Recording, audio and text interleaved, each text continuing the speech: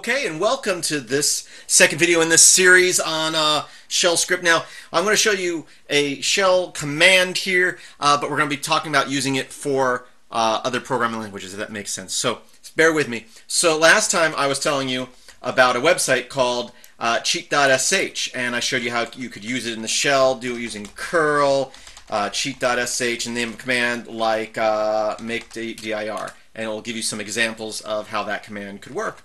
Well, there's other options here, again, that they show you on the website, and again, you can bring this up without going to your web browser. Just by doing that, it's going to tell you the same information that's on the website, which is nice that they format it like that. And here we're going to look at other options, and you can see that we have other languages, programming languages that you can use. So, for example, they have programming options for PHP or Perl or Python or C++ are examples we're going to look at today, just as examples. So again, we're going to use curl, and then we're going to say cheat.sh, and this time instead of / name of the command, we're going to say / and a programming language. So we can say C++ if we hit enter. What did I do wrong here? Oh, maybe the C++ part. Oh, of course, it would help if I spelt things properly. So it seems like cheer.sh is available if anyone wants that domain. Anyway, here we go. So the programming language C++, it gives you a quick description of it, and it tells you, it's widely used by these companies. It tells you how a compiler could work, and if you execute that, the output would be this. And then it gives you some options here on list, learn, onward. So, for example, real quick, if we wanted to search how arrays work, so we could go curl cheat.sh /C++ /arrays, and we can hit enter. And there you will give you an example of how arrays work in C++. And if I was to type part of that, so let's say I was just to type AR, it's going to give us an example. Oh, it's going to give us, okay, so there's a command that says start, because it has AR there in the middle. There's also arrays, and then there's the learn option here. What we're going to do here is we can also go list, and we'll list out all of the examples it has for that programming language, so you can use any of these. So like hello, let's go ahead and give that a try. So here we'll just type in hello, and it's going to give us a basic hello world for C++ example here. And of course, like I said, you could use other programming languages. So if we were to come in here and type in Python, it's going to give us a brief summary of Python. And quickly here it shows you how to even start a web server, whether you're running with Python 3 or Python 2.7. And again, just like previously with C++, we can type in list,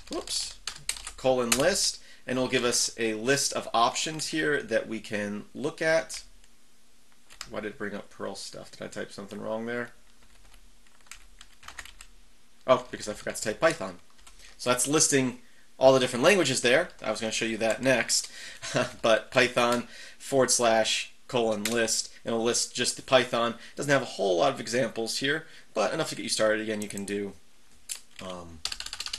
hello, and it'll give you a basic hello world for Python. Maybe they'll add more things later. Obviously, like I showed you last time, there are a whole lot of commands that it has listed just for your basic shell interface, but it has a few examples for different programming languages here. So print hello world would be your example.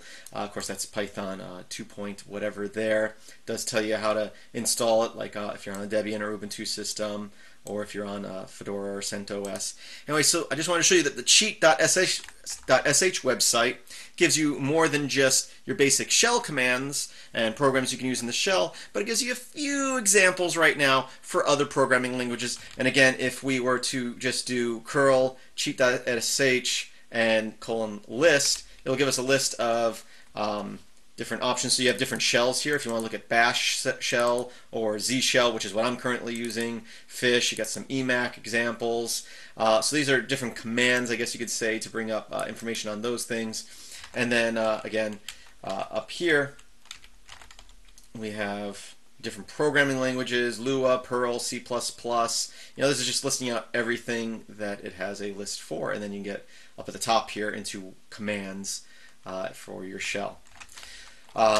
that's pretty much it. Again, like I showed you last time, you can use wget. I would use the Q for quiet so you don't see the output of wget. Capital O and dash will say standard output instead of putting it in a file. Otherwise, it would put it into a file.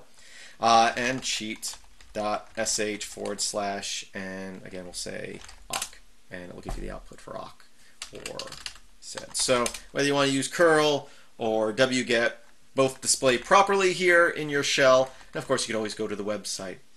And there's a few other things that this website does, but that's basically what I wanted to show you. I do thank you for watching. If you enjoy these videos, be sure to check out my website, filmsbychris.com. That's Chris with a K. There's a link in the description of the video.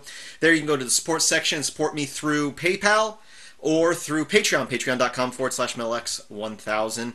I do appreciate all support. You can also search through all my videos at my website from both my channels, this software channel. I also have a hardware channel. I do thank you for watching. It really does help if you like, share, subscribe, and comment. So if you do enjoy this video, please do those things for me. And I hope that you have a great day.